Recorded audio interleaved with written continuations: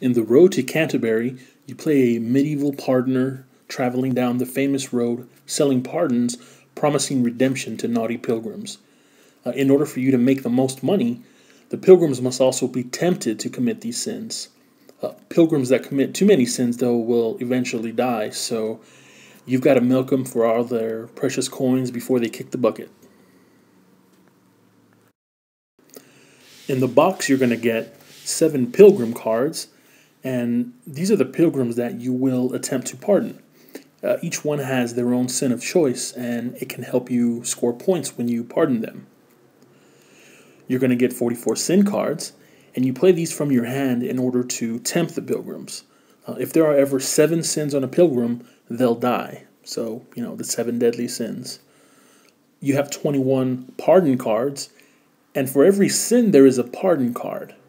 Pardon cards are the main way to collect money.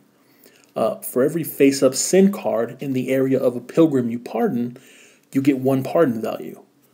Pardon values are then squared, and that's how many coins you get. You have 12 relic cards, and these are your modifiers or your action cards. They have silly names, and they give you really neat abilities, and they can be fun to play around with. You have 75 corruption cubes, and each player is going to take all the cubes of one color. You put these in the circle of sin when you play a card, and you place one on a pilgrim each time you pardon one of their sins. You get 90 coins, and this is the money you collect when you pardon the pilgrims and various other bonuses. You get 1 parson palm. The parson palm represents the sin that is currently, I guess, the hot topic among the pilgrims. So if the parson pawn is on that sin that you pardon, you get an extra pardon value added to your score. So it's just like a little bonus that you can get. You get 5 last right tokens, and when a pilgrim dies, the active player receives the last right token, or 1 last right token. And this lets you take another turn, or you can save it to the end of the game and trade it for 3 coins. You have a card supply board, and this is a nice fully illustrated board that keeps your cards nice and organized while you play. And since you can see the top 3 sin and pardon cards, it takes some of the luck out of the game, which is nice.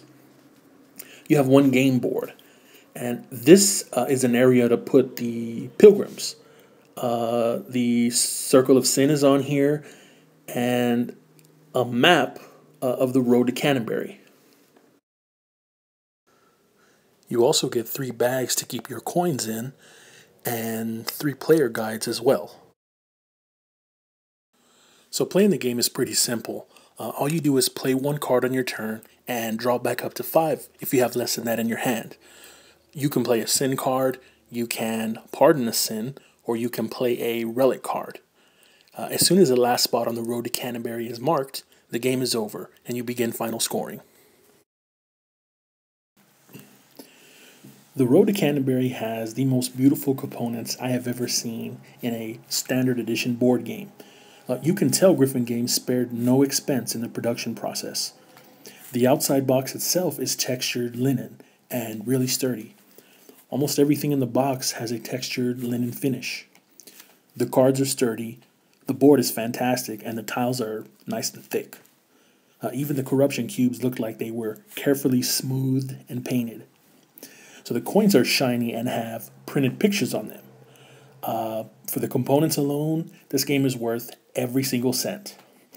Fortunately, the game itself is actually quite good and really fun. The game plays with 2 or 3, which seems like an odd number, but it makes sense since 4 would probably be a little bit chaotic. The Road to Canterbury isn't a very hard game to learn, but it can be easy to forget to place your corruption cubes when you play a sin or do your first pardon. But after a while, it becomes second nature, and you'll definitely want to make sure you mark every accomplishment because games can be really tight. Just the other day, I won a game by a single point, so games can go like that sometimes. So it's hard for me to compare the Road to Canterbury to anything else given the unique mechanics at play. You have a hand of 5 cards, and you play 1 card per turn. So, in that aspect, it's similar to other card games. And there's some area control. There are, different kinds of bonuses to get. And there are really so many ways to collect coins that it may be a little overwhelming at first. But it's a lot of fun, and having all those avenues makes it so you always have a good chance to score some big points. So I like the Road to Canterbury quite a bit, and I'm thrilled to have it in my collection. It's one of the most fun 2-player experiences I've had all year, and it plays just as great with 3 while adding an extra level of tension. So if you're looking for a gift to give someone for the holidays or some other special occasion, the Road to Canterbury makes an excellent choice.